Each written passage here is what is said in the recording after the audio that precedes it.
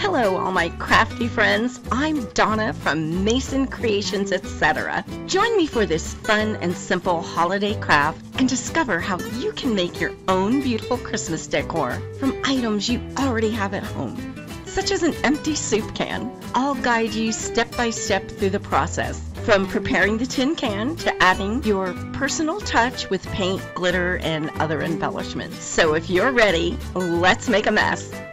First thing I did was remove the label. This was a can of corn. The glue that held the label on just chipped off easily once it was wet.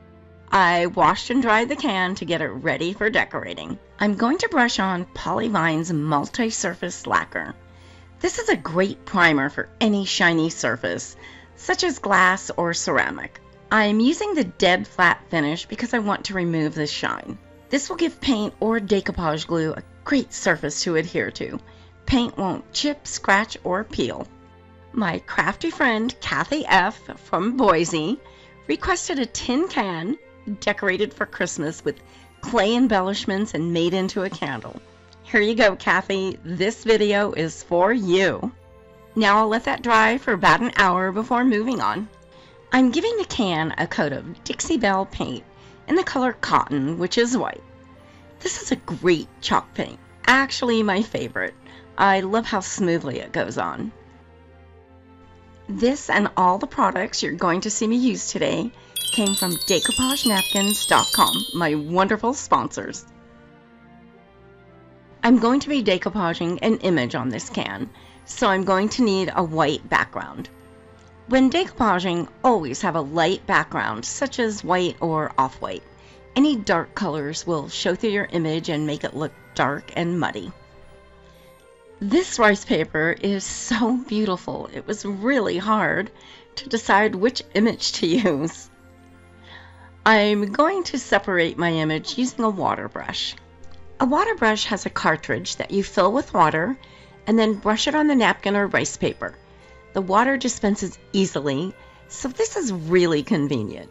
You can find this in my description box below in my favorite tools section, just in case you want to check it out. It's always best to tear your rice paper. A torn edge is much easier to blend than a sharp cut edge.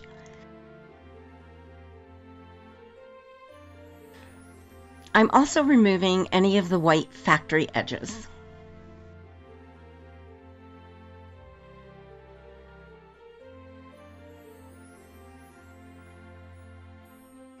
I'm spritzing the rice paper with a little bit of water before decoupaging it to the can. The can is corrugated, so I need the paper very pliable to be able to conform to all the grooves. I'm using Polyvine's Decorator's Varnish as my decoupage adhesive today. You can use this product as a varnish and an adhesive. All the Polyvine formulas can double as a decoupage adhesive. It works so much better than the most popular brand of decoupage glue. It's not a glue, so it doesn't go on thick and lumpy. It's a varnish, so it dries crystal clear and will never yellow. I'm using my brush to push the rice paper into all those grooves. Since the paper is wet with water, it'll take a few hours to dry.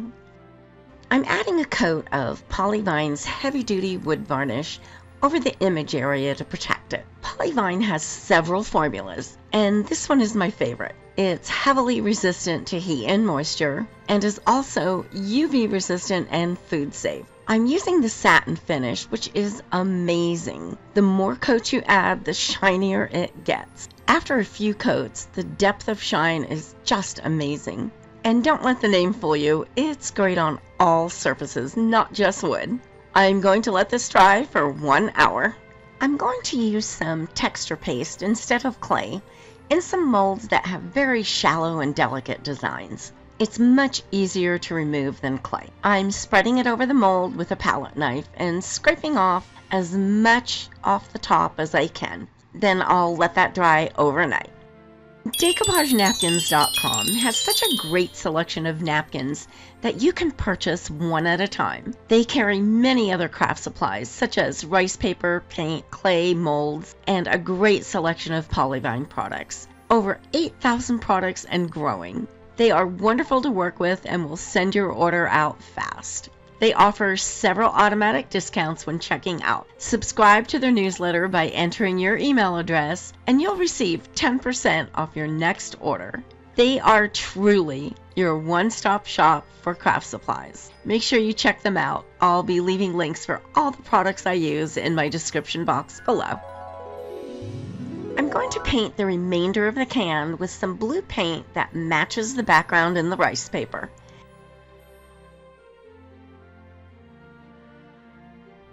I'm sponging on the color light blue first, right up to the rice paper on both sides of the image. I mixed Winsor blue with a little bit of white paint to lighten it up, but the color was still a little bit off from the background color of the rice paper. I added the tiniest bit of wild blueberry, and that made the color perfect. I watered it down, and now I'm sponging that here and there over top of the light blue. I went back and forth with the two colors until I was happy with the way it looked, just like you would when painting ombre.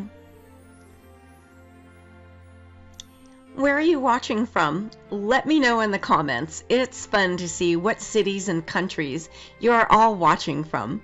I'm filming from Las Vegas, Nevada in the United States. I sponged plain white at the very bottom of the can to look like a layer of snow. In a little bit, I'm going to use a really cool product, no pun intended, that looks just like snow and ice over top of the white areas. I let the paint dry for about 30 minutes. Now I'm adding another coat of heavy-duty wood varnish to protect my new paint job on the can, and I'll let that dry for 1 hour.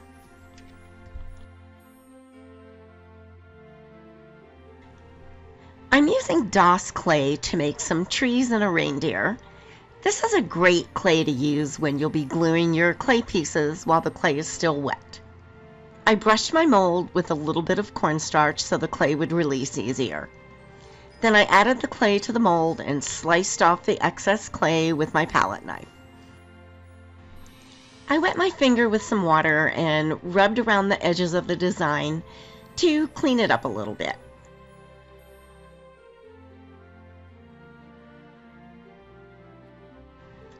The reindeer is a little more delicate, so I put him in the freezer for about 20 minutes before unmolding him. It helps with delicate molds. But I still ended up breaking one of his poor little legs. No problem, that can be fixed. Now it's time to glue all these pretty little embellishments to the can. There's a tree branch at the top left corner of the rice paper image that comes from nowhere, so I'm making a tree with some branches that I molded.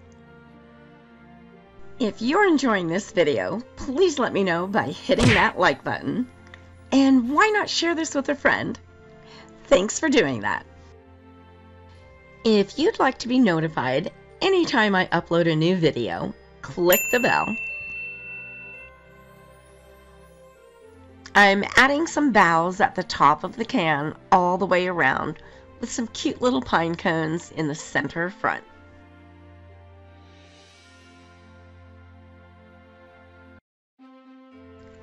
I test all the products that I recommend in my videos. I won't recommend anything that I haven't used myself and prefer. If I'm recommending it, you can bet it's a great product. Each product will be listed in my description box below and will have a blue link to make it easy for you to find. Any of the links I provide are safe for you to click on.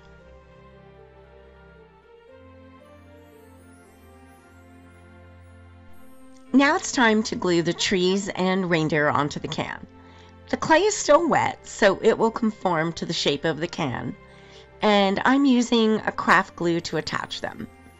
Since the can is corrugated, make sure you use a lot of glue. Wipe off any glue that should squeeze out from under your clay.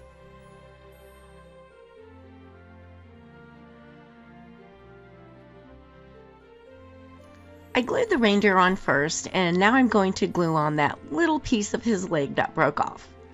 I'm going to use pre-mixed tile grout to fill in the little bit of a crack that you can see. This works so good anytime you need to fix a crack in clay. I put it on with a brush and then smoothed it out with the brush a little damp.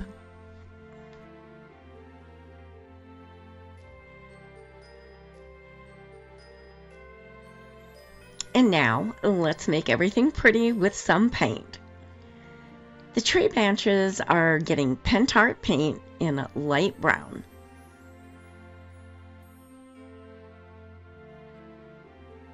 The trees are getting painted pentart country green. Pentart is my favorite paint. I love the way it goes on so smooth.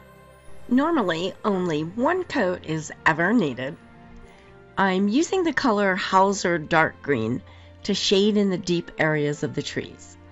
I added a little bit of water to the paint so it would run a little bit in between the little needles.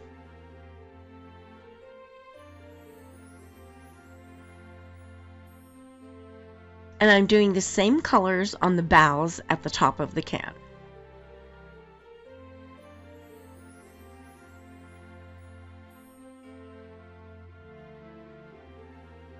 I'm adding the darker color to just the center and spreading it upwards and downwards with a dry brush.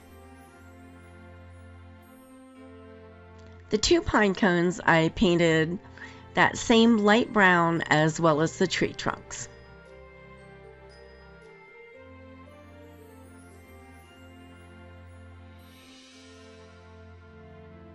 The reindeer gets a coat of light beige called linen.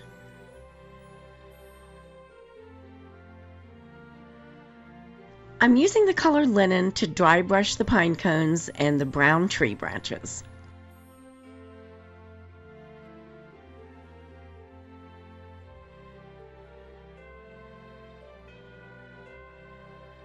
I dry brushed a little bit of the white on the reindeer to highlight his tail, legs, neck, and chest. And now it's time to add some snow. So I'm also dry brushing some white on the edges of the boughs at the top of the can, the pine cones, and all of the trees.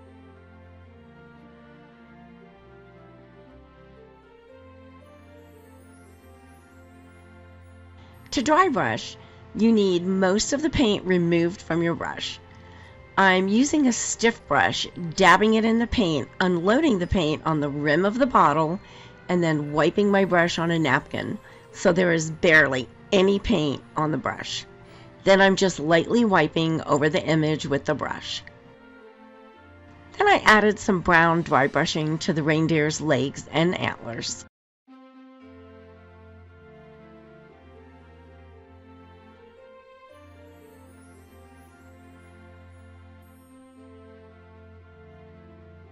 Remember all those little snowflakes?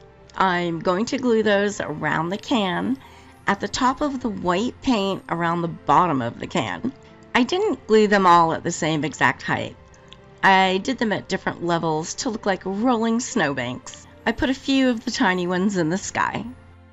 Send me a comment and let me know what type of project you would like to see next. I love designing projects around your requests. Just be patient with me though, I get a lot of them. I'll definitely get to yours. Sometimes it just takes me a little while. I love hearing from all of you and look forward to reading all your comments and requests. So keep them coming. Now I'm going to create a snowstorm. Make sure you lay down a lot of paper and move things out of the way because this is messy. I added a little bit of water to some white paint to make it pretty runny. I'm using a fan brush to do this because it's thin and doesn't hold a lot of paint. I'm dipping the brush in the runny paint and then tapping the brush. It sprinkles little white dots all over. Because I gave this a coat of varnish, any mistakes can be wiped right off. I gave the entire can another coat of varnish to protect all the painting I just did. I made some antiquing using Pentart paint in the color Platinum and some water to make it runny. I used this to antique the snowflakes. This gave them some depth and definition so you could see the details from the mold. I brushed it on and then wiped it off with a soft dry cloth. When it dried, the platinum paint made everything look really shimmery. I added a couple drops of light brown to my platinum mixture to make it a little darker for the trees, and did the same thing, brushed it on and then wiped it off. I also went around the perimeter of all my clay pieces to make them look more 3D and stand up off the can. I'm going to have some great projects coming up. I'll be doing some mixed media, air dry clay, decoupage, and of course more Christmas projects. You'll want to subscribe so you don't miss any of them. I'm going to add Pentart snow crystal to all the areas that I painted white to look like snow.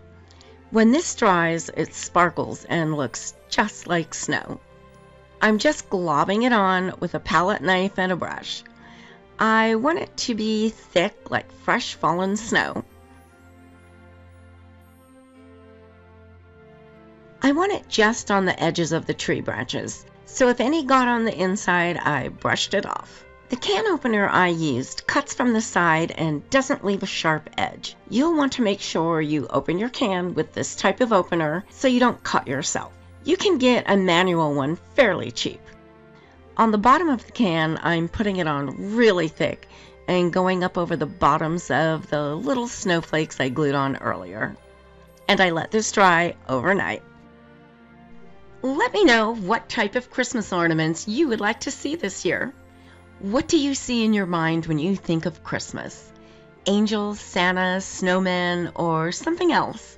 Send me a comment. I'd love to hear from you. Okay, now I'm going to turn this into a candle, and it's actually easier than you might think. I got a candle making kit on Amazon that included this cute little burner and pot for melting the wax. It also included literally everything you'll need to make a candle. I'll leave you a link in my description box in case you want to check it out. This is a large can, so I actually had to purchase additional wax. A general rule of thumb is fill your container with wax twice, and when melted, it should be just about what you need. Soy wax is supposed to be the best for candle making. It burns longer, slower, and cleaner than paraffin wax. It also produces less soot. This little burner gets really hot really fast, so I only put it on number 3. I'm stirring the wax occasionally. I'm going to heat it up to between 180 and 185 degrees. Just a helpful tip, when your wax is about halfway melted, turn the burner off, or your wax will get way too hot and you'll have to wait a really long time for it to cool. Speaking from the voice of experience, while I'm waiting for the wax to get to temperature, I'm going to hot glue the wick in the center of the bottom of the can. I'm using a popsicle stick with a hole in the center to keep the wick straight and in the center of the can. I'm also getting my wax dye ready too. I'm just cutting off a piece of the light green. You don't need much of the dye. I used the spoon to put the piece of dye in the pot. I didn't want the hot wax to splash on me. Once your wax reaches between 180 and 185 degrees, you can add your fragrance. This is the best temperature for the fragrance to bind with the wax. If it's not hot enough, it won't bind, and if it's too hot, the fragrance will evaporate. Make sure you only use oils that are specifically for candles. Other oils may not work properly. The recommended amount of fragrance is around 6 to 10% of your volume. I didn't measure it all, I just poured some in. Call me a rebel. I suggest using an eyedropper instead of pouring. It's a little messy. After adding the fragrance, you need to stir the wax for approximately 2 minutes. But don't stir it fast, you don't want to cause bubbles. Now let your wax cool to between 140 and 145 degrees. That's the best temperature for pouring the wax. I held a paper towel under the spout while pouring to make sure nothing dripped on the outside of my can. I moved the wick out of the way while pouring and then centered it properly. Now let your candle cool and harden for several hours or overnight.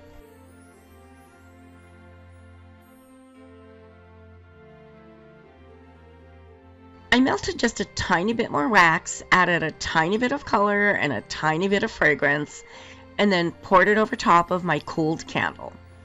I'm going to add a few dried rose petals, and I just want them on top, not throughout the entire candle.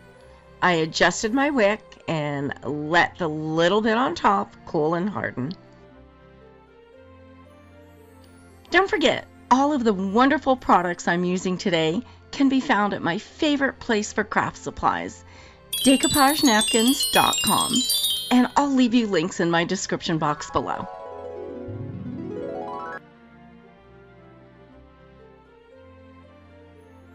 I put together a playlist of some other tutorials you may enjoy. Click the picture on the right to be taken directly to that playlist. I'm so happy you were here with me today, and thanks so much for watching. I can't wait to see you all next week. I'm working on a new project with you in mind. You can subscribe by clicking my picture in the top right corner.